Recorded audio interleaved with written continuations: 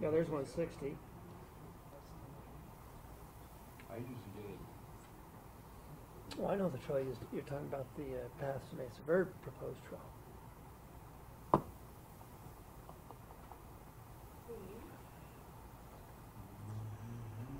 Okay, we'll open There we it. go.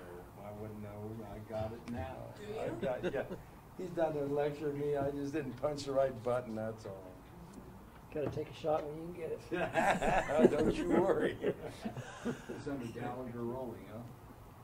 We'll open up another hearing. Kim, you wanna? Commissioner Lambert, Here. Commissioner Tell, Present. Commissioner Yay. Supla, Administrator Brunner is absent, Attorney Baxter, Here. and Kim Purcell, Montezuma County Clerk and Recorder. Notice is hereby given that the Montezuma County Board of County Commissioners will hold a public hearing for the purpose of reviewing and determining an AR 3-9 and AR 10-34 rezoning request and sketch plan for an amendment to Lot 1B of the Rolling Hills subdivision on property owned by Timothy and Christine Gallagher, located at to be determined Road H.6, Cortez, Colorado, consisting of 20.67 acres plus or minus, wherein 2 10-acre plus or minus lots are proposed. Property is situated north of Road H.6, north of Road H, Section 32, Township 36 North, Range 15 West, NNPM. The hearing will be held Monday, January 22nd, 2018 at 2 p.m. Commissioners Hearing Room, District Courthouse, 109 West Main, Cortez, Colorado. Interested persons may attend and give input. Information may be obtained from the Planning Department, Room 305, County Administrative Building, Cortez, Colorado, or accessed online at http://montezumacounty.org, Web Department's Planning. You may also contact the Planning Department at 970-565-2801 with questions. This file can be inspected in the Planning Department during regular office hours. Dated this 3rd day of January 2018, Kim Purcell, Clerk, Board of County Commissioners, Montezuma County, Colorado. Published in the Journal on Tuesday, January 9th, 2018. Okay, thank you, Kim.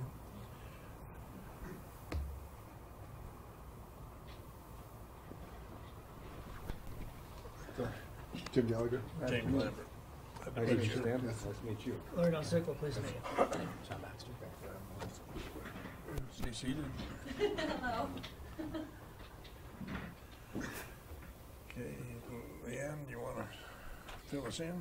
Yes, this is a subdivision that was created, there was 4 original parcels created in 1983. Since then, they've been divided multiple times. This is, according to their covenants, this is the last tract that would be allowable within the covenant or within the subdivision without amending the covenants, because they're not allowed to go under 10 acres. When I had Mr. Gallagher send out his notifications, since that provision was made within the covenants, I did not make him notify or get non-opposition letters from everyone in the subdivision, but I did have him send certified notifications to everyone within the subdivision. I think there was only one property owner that wasn't adjacent to you, correct? Yes, yes, Yeah. yes. But he did send the certified mailings. Under, and I think I have them here. Yeah, that's their covenants right there, which basically that outlines, and I won't. It says 9 acres in that, doesn't it? Instead of 10 acres. It's 3 to 9. Well, Says no tract shall be divided smaller than 9 acre acres. parcels. Yes, oh, yes. so he's gonna have 2 10-acre tracts. Yeah, it's of which Yes, that fits, but yeah. So we didn't make him get non-opposition letters Mhm. for that, since it was already in the covenants. Yeah. It did go to the Planning and Zoning Commission last month. There was, well, I told him about that and the covenants. There wasn't a lot of discussion other than the trail and what would happen if a fence was put up or restricting access with the hiking and biking trail. Mr. Gallagher said that there would be optional routes that could be explored, not necessarily an easement platted at this time, but I don't know if you want to elaborate on that. where the trail sits, first of all, it's incidental use. Once in a while, folks walk there, ride their horse there. I've seen motorized vehicles run across there. The way this was split, my plan, actually the house, and I had the builder out there last week actually getting ready to lay the house out. The house actually sits on that trail. Okay? Where are we at? Yeah. Somewhere right in here is that trail. And my house is going to sit right there, my personal residence right there. So there is, if you look at, because the trail comes in, let me get this right, all right. Here, let me zoom in just a little bit, sorry. Nope. How about that? Yep. There we are. All right, so the trail comes over here. You can see this coming up around through here. There's also this trail down here that can be accessed. Instead of coming up here, coming across this property, there's this trail down here that could continue on. And that's what Leanne was referring to, what I mentioned. I'm certainly up for discussion relative to that trail. That's actually down in McElmo, okay?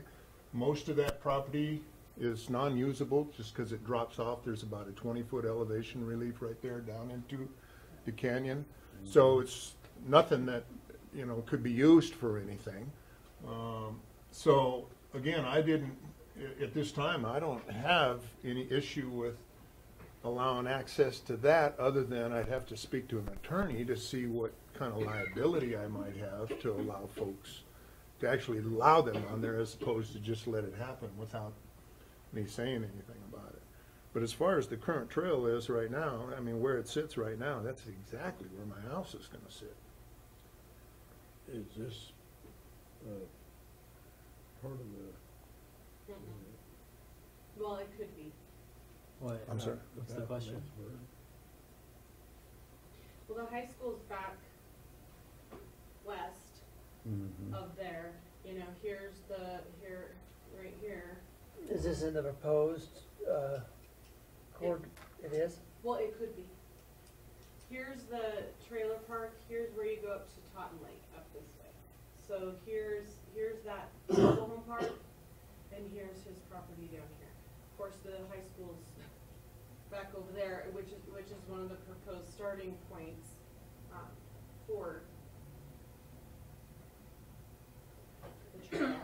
That must be that 160 acres that you border right there that goes straight north, that like 12 people own or something like that? Oh, I'm not sure. You're thinking about this one. Yeah. Yeah. Yeah. So Well, that's actually where the trail was proposed to go originally through. proposed. But again, you know, with the options that are out there, I mean, depending on who agrees or wants to provide easements or not provide easements, it could easily, yeah. But you're saying that there's a trail out there now, a dirt trail or something? Yes, sir. Actually, a couple of them on the property, again, down below towards the northern boundary. Like livestock trails, or? You know, I'm not sure, sir, what they started out to be, but I do notice occasional footprints, horse hoofs, stuff like that. So I know it's utilized on an incidental basis, but here's that other trail I was referring to right here. I should hold my hand steady. Right there. I know how you feel. Yeah.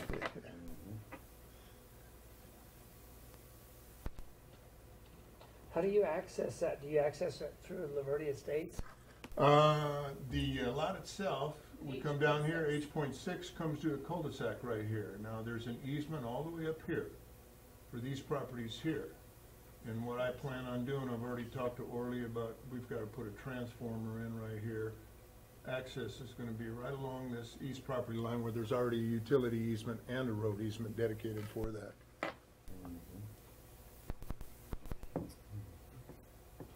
And I might add, he prepared a wonderful wildfire mitigation plan. You'd expect it out of an old fireman, I guess. Yeah, I was gonna say, I like your shirt.